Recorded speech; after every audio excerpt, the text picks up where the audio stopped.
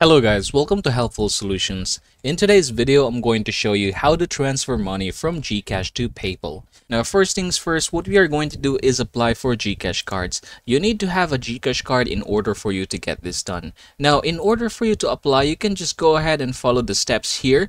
So this is basically from help.gcash.com, and then they're going to demonstrate you how to get this done. And yep, once you're done with that, say for example, you have already gotten your Gcash card, here's how it is going to look. So you have here all the necessary information in order for us to add money from our Gcash to our PayPal account. Now, first things first, I want you to go ahead and link your Gcash card to your Gcash app. Now, once you're done with that, go ahead and click send and request.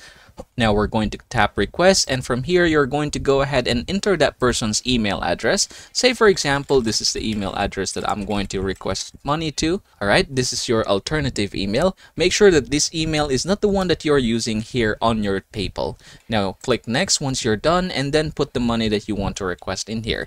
So for example, if this is 200, then what you can do is scroll down and click request a payment. After doing so, you're going to go ahead and open that email, and then this is going to pop up.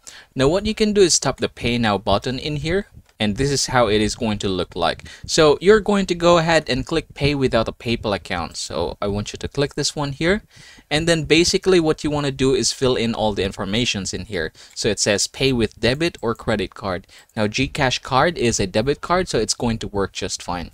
Now here you're going to go ahead and tap the payment type and click sending to friends or family. This is very important because if you're going to set this one here, it could get a little bit delay, also depending on the amount that you're paying. Now once you're done, you're going to go ahead and fill in the informations in here, and this is very important. We have card number, expires, and security code. Now all of these information can be found on your card, which is what we have here. So you have the card number, this one, the expiration date, and another one is the security number or CVV2. Now you can go ahead and put them all in here. Another one is the billing address. Contact information is very important. Make sure that you are going to put an information here that is not on your main PayPal account. So that is applicable for the phone number as well as the email. Now go ahead and unclick this one here in order for you to avoid creating another PayPal account. Once you're done with that, go ahead and click this one and click continue. And yep, that's how you're going to do it. Congratulations everybody. Now you know how to transfer money from Gcash to PayPal account.